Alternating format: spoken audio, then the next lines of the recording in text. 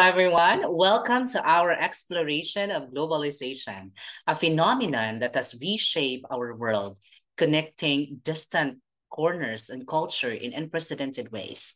Today, we will delve into how globalization not only accelerates economic and technological advancement, but also challenges our understanding of cultural identity and environmental sustainability. Now, as we navigate through this chapter, we'll uncover the intricate tapestry of global interdependence, the opportunities it presents for collaboration and innovation, and the critical challenges we face in creating a balanced global community. Join me as we embark on this enlightening journey, understanding the forces that drive our world closer together, yet sometimes pull us apart. Now, the main subject or chapter that we're going to discuss is globalization. And these are the learning objectives of the lessons. At the end of this lesson, the student will be able to articulate a clear definition and understanding of globalization, identify and explain the main drivers of globalization, describe the evolving nature of the global economy and its characteristics, and assess how globalization creates opportunities and challenges for management practices. Now, these are the topics covered. Understanding globalization, the definition, markets, and production, historical evolutions and drivers of globalization. Third, the changing demographics of global economy. Fourth, globalization and management practices. Fifth is globalization's opportunities and challenges. And lastly, the future of globalization. Now, the introduction to globalization. Let's start with the shift in the world economy. Now, over the past five decades, there has been a fundamental shift from self-contained national economies to an integrated global economic system. Globalization refers to the process of integration and interdependence among national economies. Second is recent political changes and globalization. Political events like the Brexit, NAFTA, renegotiation, the NAFTA renegotiation, and the US-China trade dispute have brought uncertainty to the future of globalization. Despite these uncertainties, a complete pullback from globalization seems unlikely, but it's actually benefits and more debated now than before. Next is the corporate adaptation to globalization. Example of this is actually Apple, leveraging global supply chains for efficient production while facing criticism for excessive offshoring and adapting to geopolitical risk. Next is debate on globalization. A balance between global trade and maintaining national sovereignty is a central point of debate in the international business. Next is everyday impact of globalization. Globalization affects everyday life, exemplified by how products like cars and smartphones are created and distributed globally. Now, shift from country of origin quality assurance to company-based or relationship-based assurance or CRM will actually made of this. Next is the cultural and economic implication. Increasing global interconnectedness of goods, services, and investment, and the role of international institutions in promoting lower barriers to trade.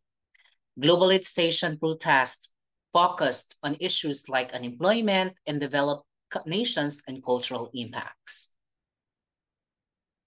Next is business opportunities and challenges. Of course, globalization offers opportunities for revenue expansion and cost reduction, but also creates competitive pressures and job security concerns. And lastly is technological advancement and globalization. Now, technology has lowered transportation costs and facilitated the rise of skilled workers in developing countries, leading to a more flat world in terms of opportunities. Now, understanding globalization, definitions, markets, and production. Now, what do you mean by globalization, really? Globalization is actually a process that reflects a fundamental transformation in the world economy over the past 5 decades.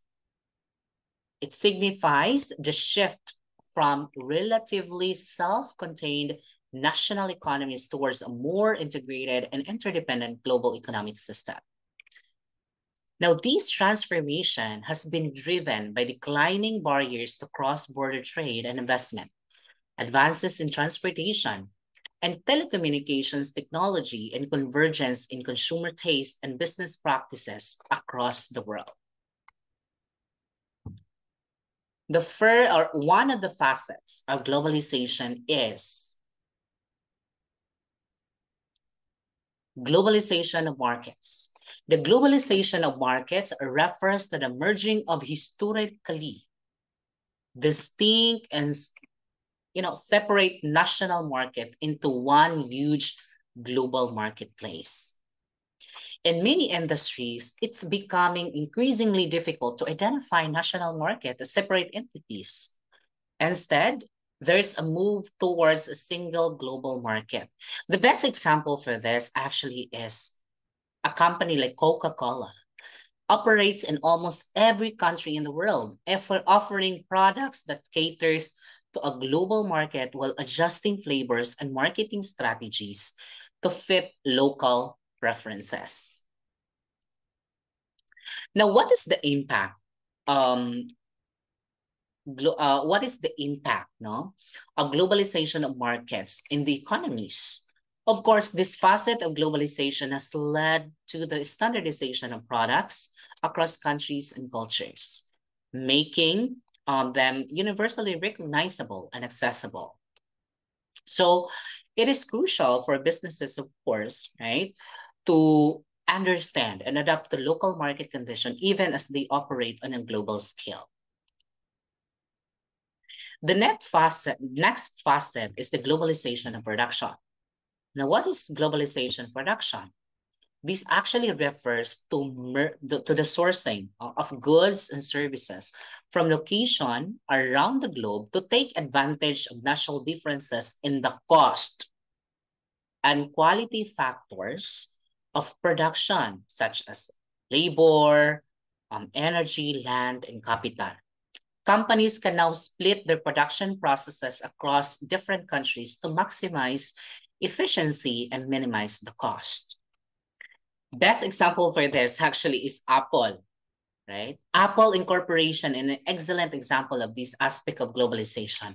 While its product design and software development are primarily done in California, the component parts are manufactured globally.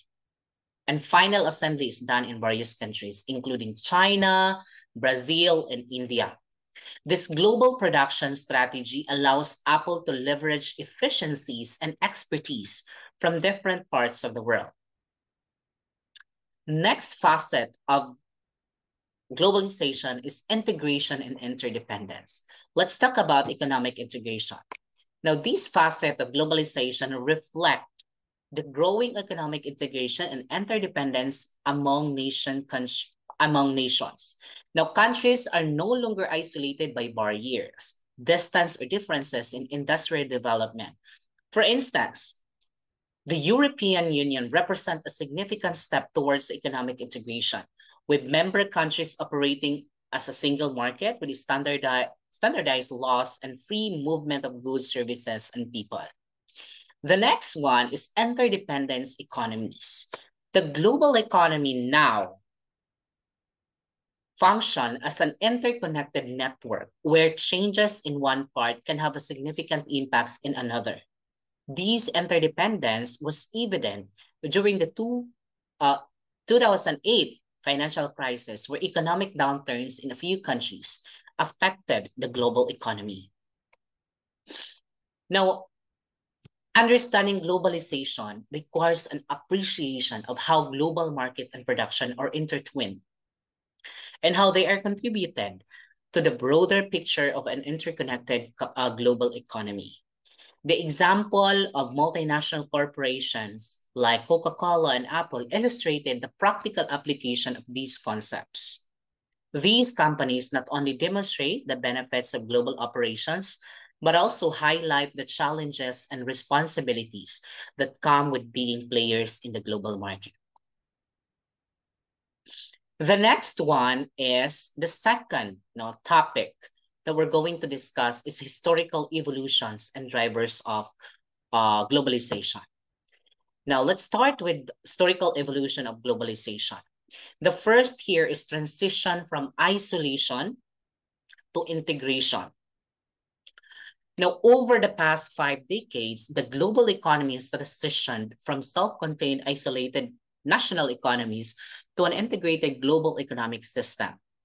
This change has been driven by declining barriers to cross-border trade and investment, advancements in transportation and telecommunications, and the merging of material culture across the world.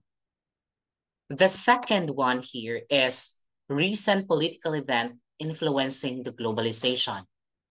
Recent political events such as the Brexit, the renegotiation of NAFTA or North American free trade agreement, and US-China trade dispute have raised questions about the future and inevitability of globalization.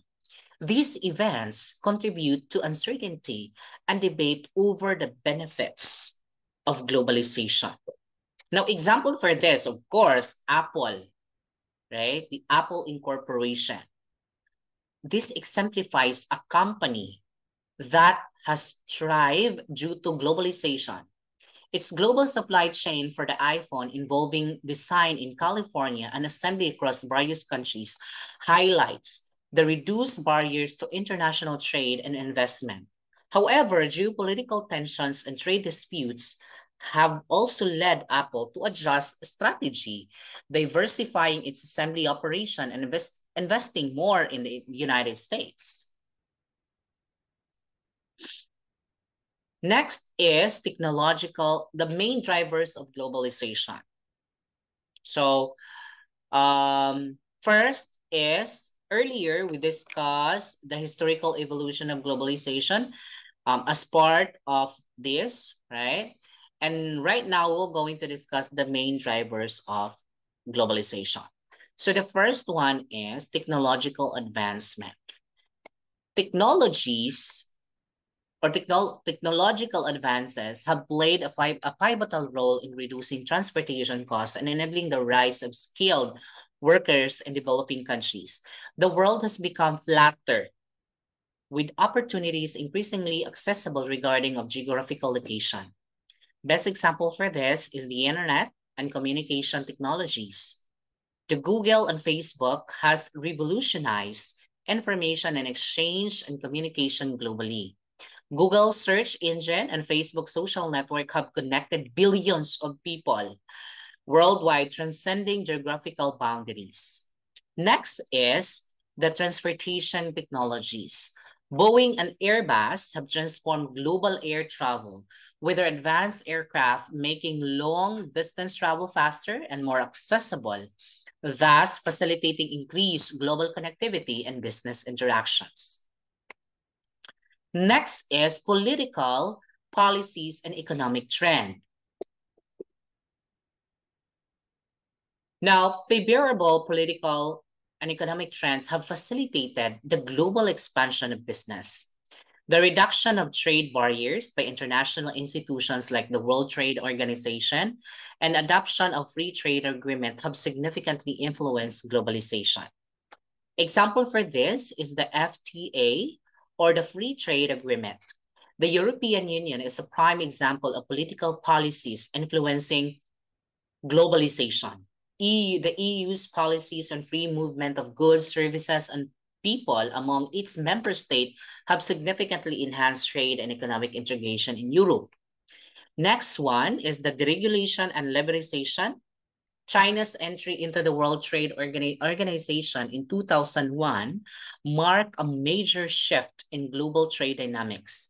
China's economic liberalization and integration into the global trade system have made it a major hub of manufacturing and export. Third is the economic strategies of business opportunities.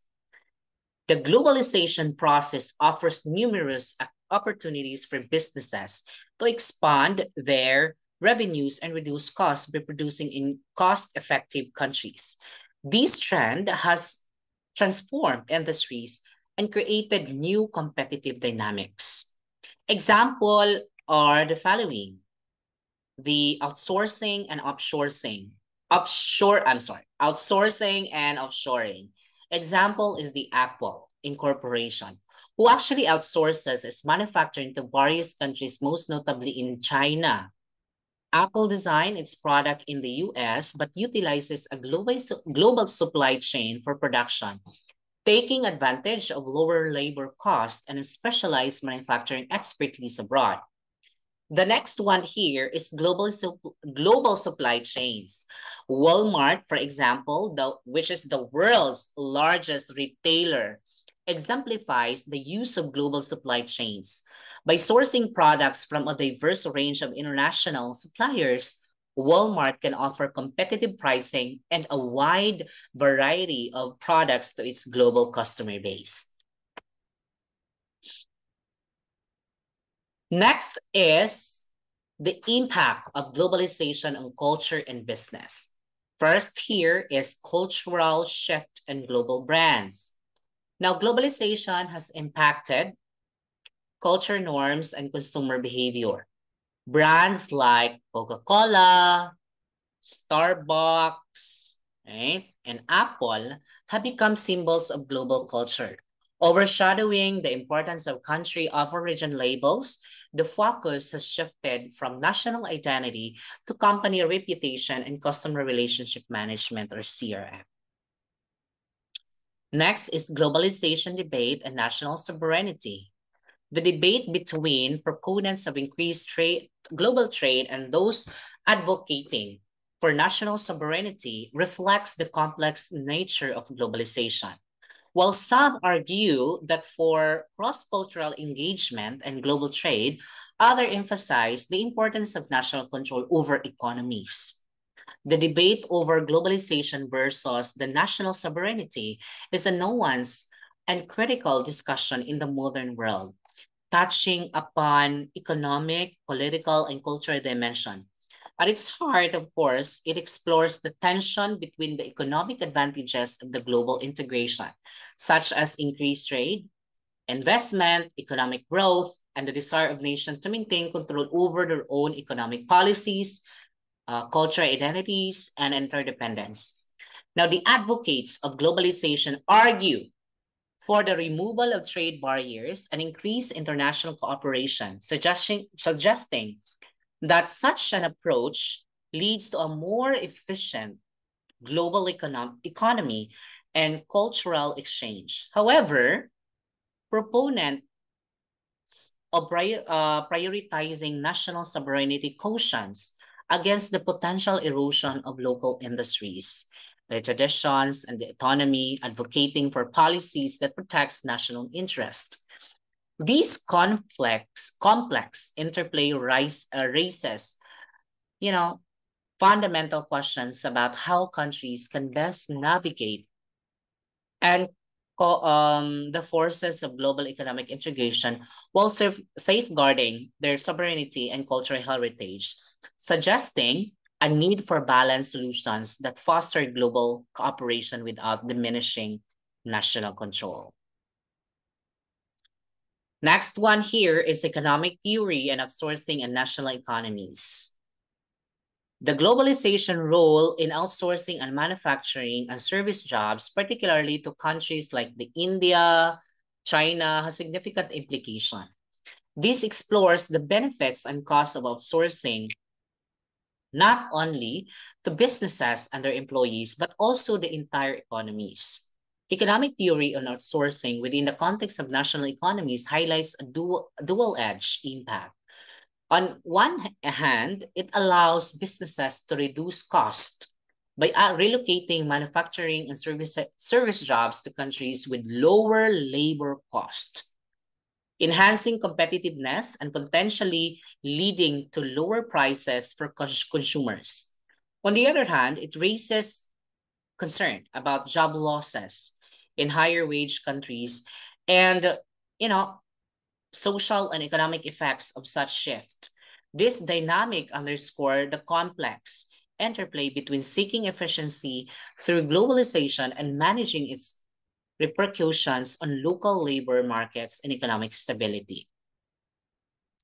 These historical evolution and drivers of globalization reveal a multifaceted process characterized by technological advances, political policies, and economic strategies and cultural shifts. Companies like the Apple illustrate the practical implication of these changes. The ongoing debate and evolving nature of globalization highlights its impact on both global economic dynamics and individual national economies. The next topic is the changing demographics of the global economy. So the past decades have seen significant shift in the demographics of the global economy, as we previously discussed. Historically, the United States held a dominant position in terms of world economy, world trade, foreign direct investment, that's part of it. Large multinational US firms were predominant in the business, international business, and many economies, especially the communist bloc, were largely closed to Western business. However, these dynamics have shifted dramatically over time. Now let's discuss the shift in the world economic power. The first one here is reduction of global economic power. Now, in 1960s, the United States accounted for 38.3% of the world's output. By 2018, this figure had decreased to 24%, reflecting a relative decline, not an absolute one. As other countries, particularly in Asia, experience faster economic growth. China's emergence as a global economic power is noteworthy. Its share of the world output increased from a negligible amount in 1960 to 15.2%. And then by 2018, making it the second largest economy in terms of world output share. So similarly, countries like Japan, Thailand, Taiwan, Malaysia, Brazil, and South Korea have significantly increased their shares of world's output. Now, the best example here is the China's economic rise. The growth of China's economy is exemplified by companies like Alibaba and Tencent, which have become global giants in e-commerce and technology. China's significant investment in Africa and its Belt and Road initiative further demonstrate its expanding global economic influence.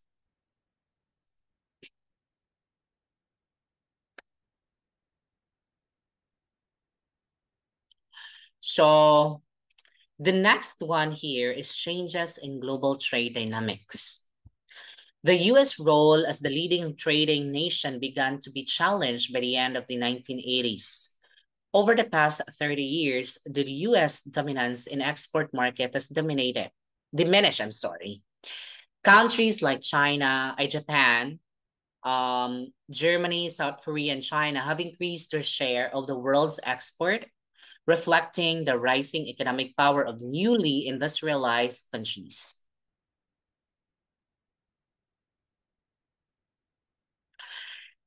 Now, the best example here is South Korea in shift in manufacturing and exports. South Korea's rise as a technological and manufacturing powerhouse is evident in companies like Samsung and Hyundai. These corporations not only dominate electronics and automotive sectors, but also contribute significantly to South Korea's export growth. The next topic that we're going to discuss, we're on the fourth one, which is globalization and management practices. Now, what is the impact of globalization and management and practices? Of course, the first one here is globalization of markets. So the merging of historically distinct and separate national market into a single global marketplace is one, all right, of the most significant aspects of globalization. This trend has been facilitated by falling barriers to cross-border trade and investment, and by the convergence of consumer tastes and preferences across different nations.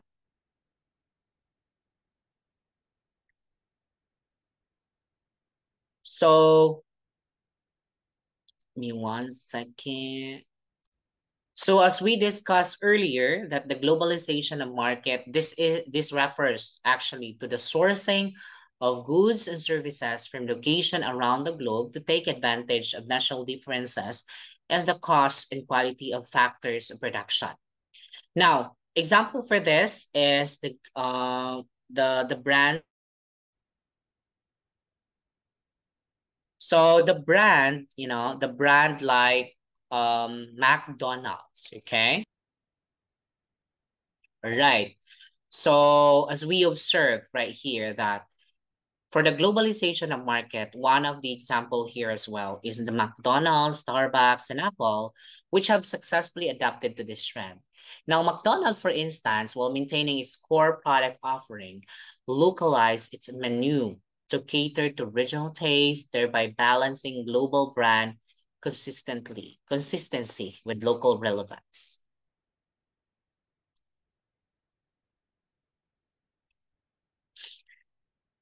So next one is globalization and production. All right, this is actually refers to the sourcing of goods and services from location around the globe to take advantage of the national differences in cost and quality of factors to production. The aim is to lower the overall cost of structures or improve product quality to functionality, thereby enhancing global competitiveness. Example here is the Boeing production strategy for aircraft like the 777 and 787 illustrate this trend. Parts of these aircraft are made in different countries, leveraging the expertise and cost advantages of each location. For the 787, about 65% of the total value is outsourced to foreign companies, including major contributions from Japan. Next is the outsourcing and offshoring in services.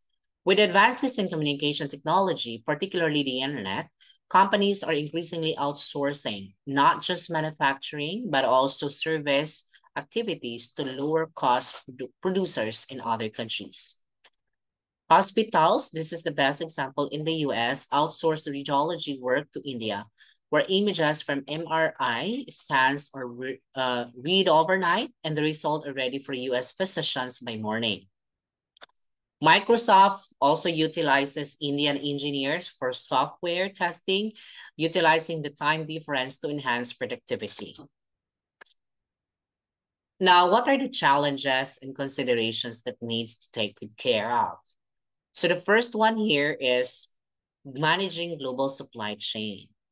So for managing the global supply chain, companies like Apple face challenges in managing complex global supply chains. For example, the iPhone is assembled in China with components sourced globally.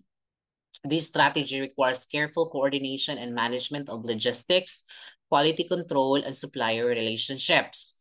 So navigating, the second one is navigating geopolitical dynamics.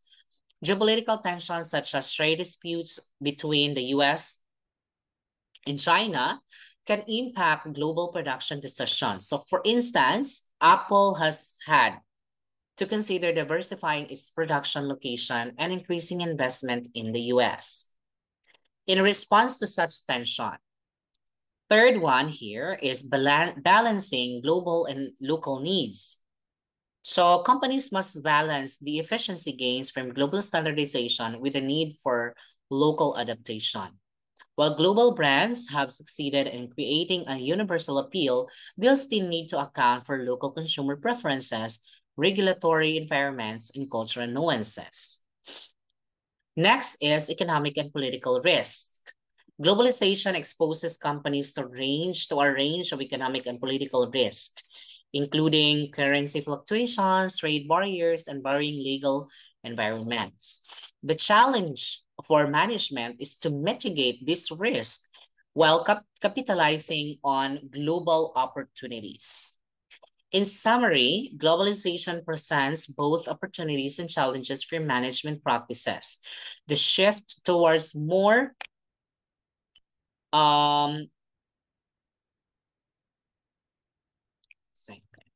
so the shift, towards a more integrated global economy requires businesses to adopt their strategies, particularly in the areas of global supply chain management, geopolitical and navigation, and balancing global standardization with local adaptation. Companies like Apple and Boeing serve as illustrative example of how businesses can leverage globalization for competitive advantage while navigating its complexities. The fifth topic is the second to the last topic is globalization's opportunities and challenges. So, of course, there are a lot of challenges and opportunities that need to take care of, and these are the following. The opportunities of globalization. The first one is this expansion of business and revenue growth. Globalization allows firms to expand their markets beyond national borders, enabling them to reach a larger customer base and increase revenues. So for example, like Apple have successfully sold products globally, benefiting from vast market in various countries. Next is cost reduction through global production. Businesses can reduce production costs by leveraging global differences in the cost of inputs, including labor. For instance, many companies outsource manufacturing to countries with lower labor costs like China and India, thereby reducing their overall cost structure. And lastly is technological advancement. So advances in technology have lowered transportation costs and enabled the rise of skilled workers in developing countries. This trend has led to a more flat world where geographical location is less of a barrier to business success and opportunities. Challenges of globalization. The first one is political economic uncertainty. Recent political events like Brexit and negotiations of NAFTA, which is the North American Free Trade Agreement, and a trade dispute between the US and China have introduced uncertainties regarding the future of globalizations. So these events have led to questions about the benefits of globalization and the balance between national sovereignty and global trade. Next is the impact of domestic jobs and industries. Globalization has transformed in the industries and created anxiety among those who previously believed their jobs were protected from foreign competitions. There is growing concern in developed nations about job losses due to outsourcing and offshoring to countries with cheaper labor. Next is adjustment to global economic shift. Companies must constantly adapt their strategies to global economic shift. For example, Apple had to adjust its strategy by diversifying the assembly operation and investing more in the US in response to US-China trade disputes and potential risk of over-reliance on Chinese manufacturing.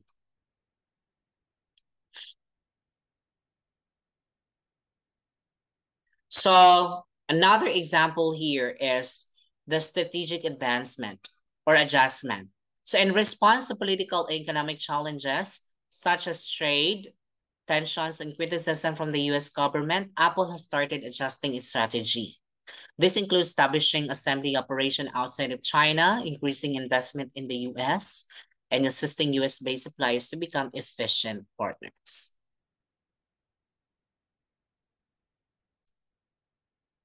So globalization presents a complex landscape of opportunities and challenges for business.